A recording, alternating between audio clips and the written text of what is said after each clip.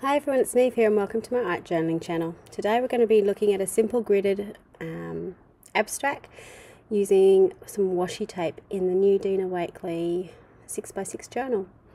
So I'm starting off with my 6x6 journal, just taping it up using some washi. So I think this is a Dina washi. Doesn't matter what one you wanted. I just wanted a really thin one because I knew I wanted quite a few little areas on my little grid. So because this is a 6x6 journal, while you do have a fair amount of space if you do a double spread like this, it's 12x6, you know, you need to work with the space you've got. So I've divided up into 6. Sorry, I can't count different pages or different pieces. The trick to doing this is with your washi tape, make sure you press it down really firmly around the edges. Washi tape will remove really easy, but particularly for using some of the gloss sprays that I'm going to be doing today, I want to make sure that nothing's going to seep under the edges because I want those really crisp, clear lines once I pull everything off. And that's the magic of doing these. They can look absolutely dreadful. There's one stage you're going to think, oh my god, what have you done, Niamh? But as soon as you pull the tape off, it's just magic. It's the best feeling ever. So I'm starting off with some of my favorite colors. I did give it a really light gesso first, just to make the colors really pop off the Kraft paper. So I've got marine, turquoise, and mineral. Now I'm going to put in some lemon, and I'm deliberately putting some of the colors in each bit. I'm going over the line, so I'm going to have, you know, shapes across a few different places. I'm going in and drawing with my Stabilo oil pencil, creating crazy sort of circly, squarey shapes, adding some detail onto that. Now you can do this at any stage. I chose to do it in one of my middle layers. Just be aware that the Stabilo oil pencil is a water reactive pencil, so it will change colors, it will blend in. I'm putting some wet paint over the top of my fingers. It is making it darker, it's smudging the edges. I like that effect. If you don't like that effect, leave the pencil off until the end. Obviously, if you didn't have a Stabilo oil pencil, you can kind of use any pencil, really. The Stabilo is just nice. I like that water soluble type image it does. So I decided I wanted to do some stamping on this too. So I'm using some of the stamps from the Be Willing set, and this is a script stamp from Dina from a few releases ago. Any stamps you've got, this is just to get some extra texture and interest in the background. So you can't really see that script stamp, but you will in the close-up. I chose the stamp in a turquoisey colour over the top, so you know I don't have all black on here. So I'm going in now with some of the Tangerine Gloss Spray. This is one of the new colours that's been released in April, and you can see the red there too, which I'm just about to break into. So I've used an old stencil to just stencil through.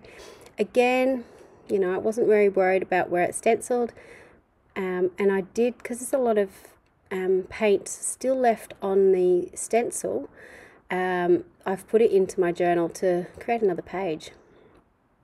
So I am pouring the paint on the red. It does get caught in that channel in the middle a little bit. You can see me sort of tapping it around to get these sort of loose, crazy lines. You can sort of sponge some off and remove it. I'm also splashing on some paint. You can see I've made a mess. I probably actually should have put that red, you know, popped that onto my journal page too, so that would have been really cool. I am going in and heating this too, and then sponging off some of the extra. So you can still see it's on there, and it's dried. Now with my blue, I got a little bit heavy-handed. You can see it poured straight off my page. I'm spritzing it on and spreading it on, trying to use up a puddle I left on my desk, and again I got a little bit heavy-handed in that middle section, so I was struggling with that a little bit. On the bottom of the screen, you will have noticed that I had a little bit of collage tissue. I keep pieces of collage tissue that, you know, I may not use very much, and if there's ever a spill of gloss sprays or, you know, I overspray, I'll always use those to mop it up, and that means I've got really cool collage fodder that I can tear up and put into different bits and pieces. So here I was trying to remedy that middle section where I've got that triangle of turquoise. There was a lot of red and blue under there, and it just was very stark. So I put on the turquoise, and then I rubbed away the excess. So I ended up with sort of this star pattern, and I could still see some of that underneath. So this is where magic happens when you remove the tape. Now, I highly recommend that you use your heat gun to heat up your washi before you remove it. You may find that some of the craft paper may remove with the washi, but if you heat it up, I got most of that off without any of it tearing, which was really good. So that's my really simple gridded abstract, and you can see for what a mess it was, by gridding it off you get these really interesting little bits and pieces to work with. Now obviously you could do the same on a large piece of paper and just cut it up any way you like. It would make great card fronts. I know I've made Christmas cards with, you know, these weird and wacky backgrounds and then just putting a focal piece over the top of it.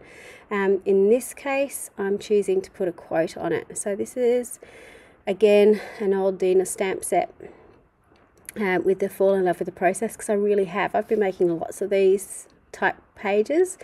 I find them very relaxing. I find them very freeing. It's a great way to use your materials and not be too fussy about how it goes, because you end up, you know, with that, it can be chaotic in the middle, but having that border around it kind of controls the chaos a little bit. So here's a close-up of the edges. You can see how straight and neat you can get the edges. You can see the sprays in the background. This is a close-up of where I put that triangle, a bit of mess, and then you can sort of see where the drips and blobs and splodges have gone in the background. So it's just a really, really fun project, and I would highly encourage you to have a go. This was really quick. It only took me about 20 minutes to do, so it's certainly one that you can do on the fly. Thank you so much for watching. If you're interested in the products, have a look in the description box below. Until next time, bye for now.